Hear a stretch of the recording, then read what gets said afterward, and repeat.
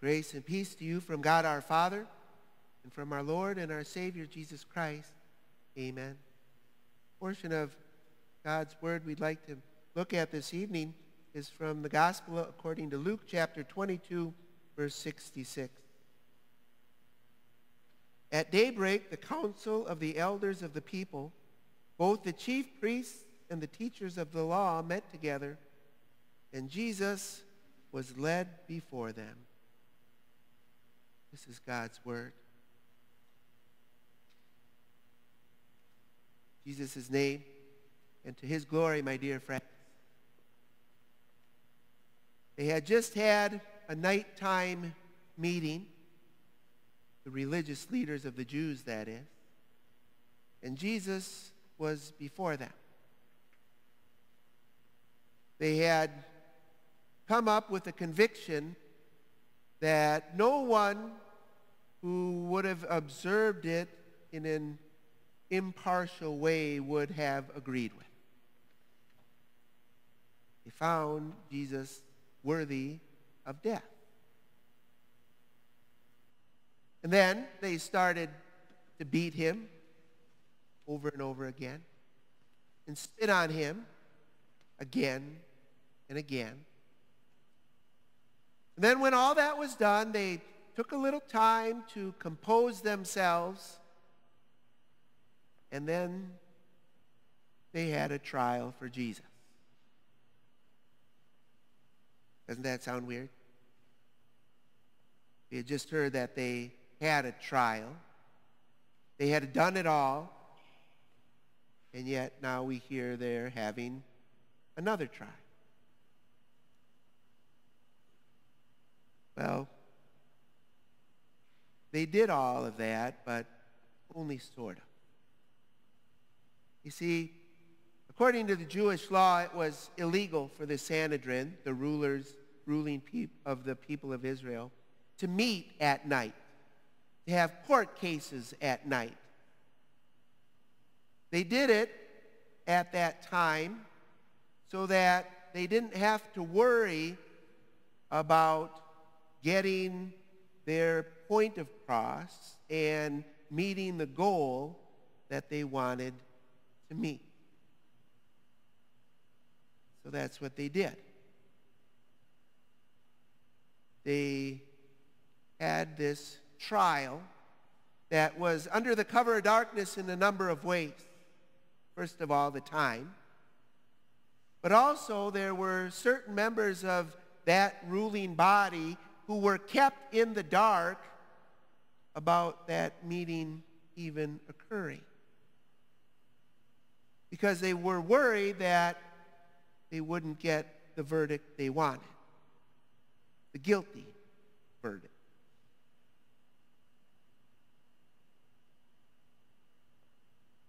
So, the next morning, in order to do things right and legal, they had to have another hearing, and that's what they did. They had another hearing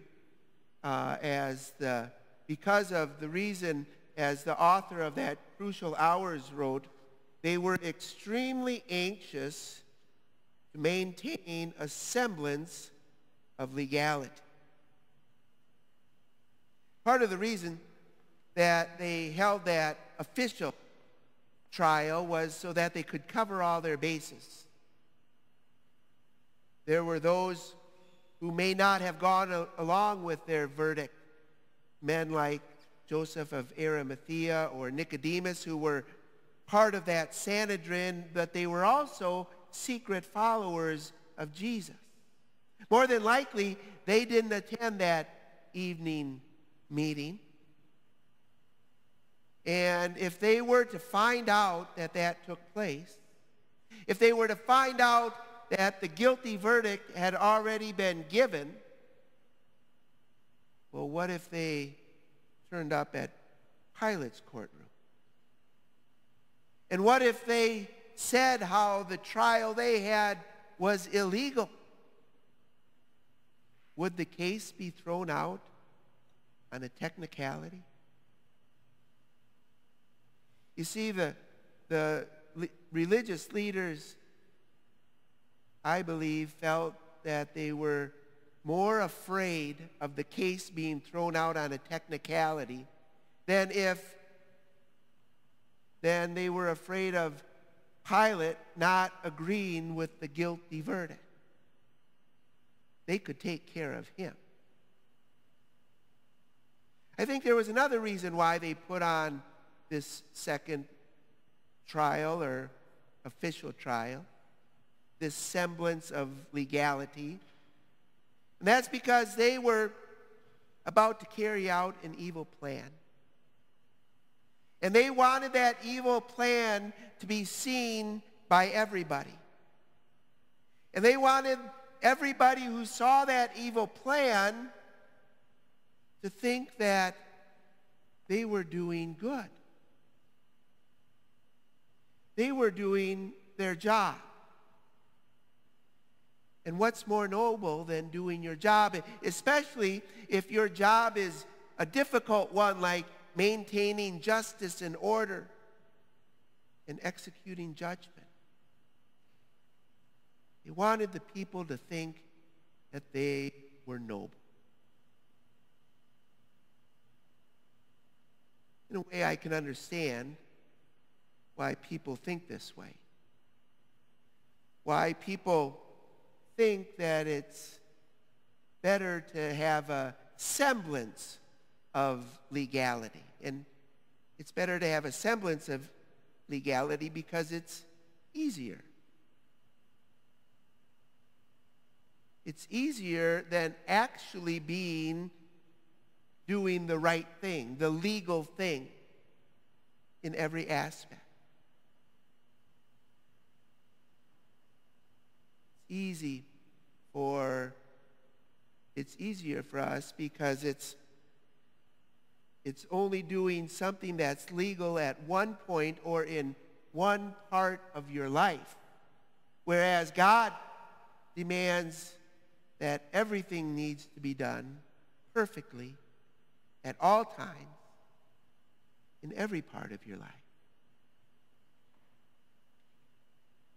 Take, for example, the third commandment. God says, remember the Sabbath day by keeping it holy.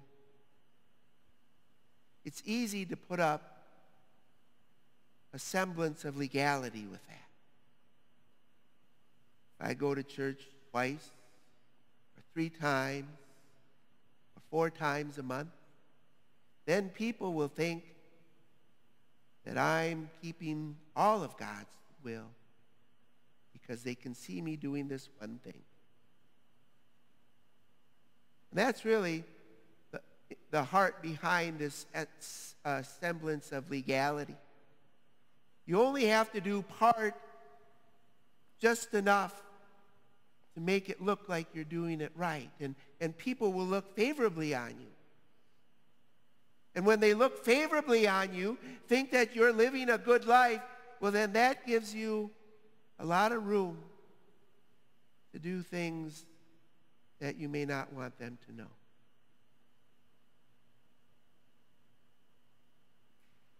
Even though we can fool people with a semblance of legality, we can't fool God. He sees everything that is being done. True Christianity is not just doing things by the book.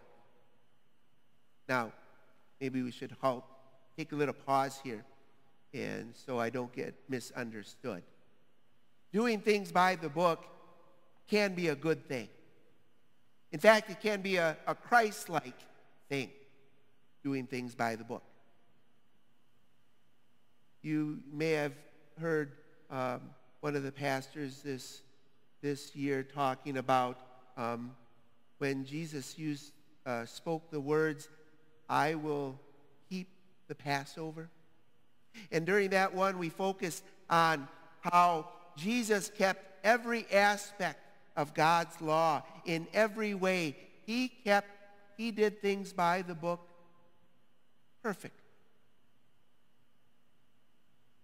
So when I say true Christianity is not just doing things by the book, what I really mean is not just doing the things necessary, following the rules so that people don't accuse you of breaking Section 4, subparagraph 22A.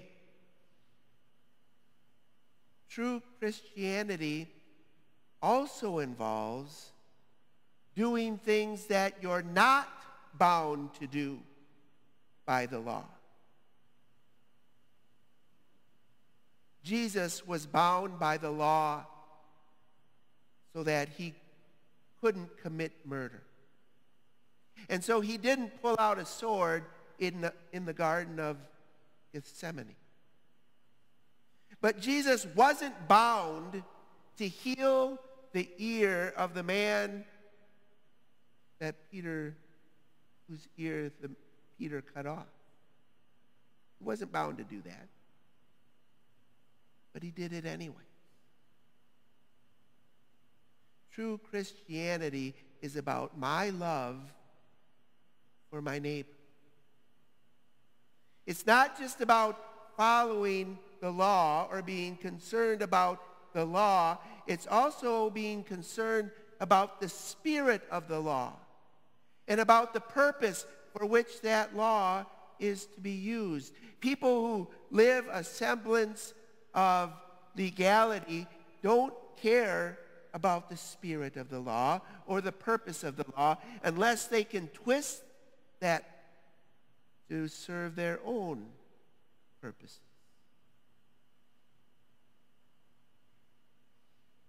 This is a problem that you and I have to admit that we have.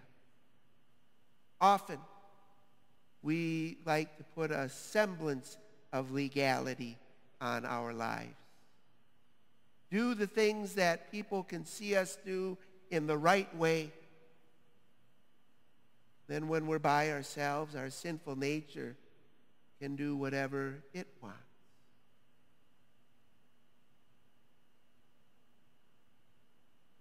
God sees that.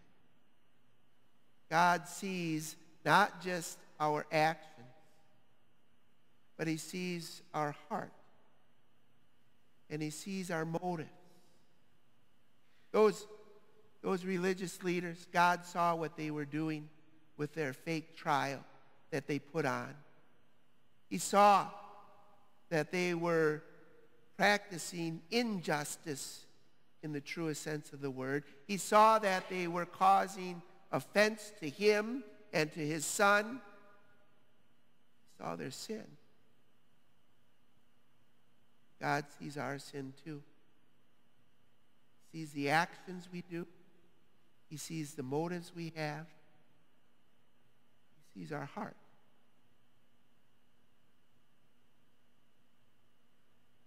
But he also sees Jesus. He sees how his son acted perfectly in every way, whether it was keeping the Passover or healing a man's ear. He saw Jesus' heart. He saw how he helped those around him, not so that people could look at him and see how good he was, but simply because he loved each and every individual he came in contact with. Jesus lived perfectly the way the law demands someone should live. And Jesus loved perfectly. And Jesus did all that for you and for me so that he could give his perfection to us. But he also kept the book perfectly, the book, as he fulfilled everything that God's word said about the coming Messiah. Jesus fulfilled that very first promise that God gave, that the Savior would crush the serpent's head. Jesus fulfilled all the prophecies of the prophets who said he would stand in front of that court silent without opening his mouth, that he would be beaten and abused, that he would go to the cross and become a curse as he took the sins of the entire world upon himself, that he would be stricken and smitten by God as God took the total force of his wrath and took it out on his Son, punishing him for our sins. Jesus did that not to make himself look, not to benefit him. He did all that to make the world, through his forgiveness, look good.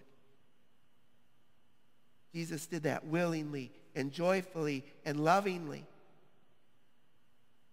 He did it because his heart yearned to have your heart belong to him.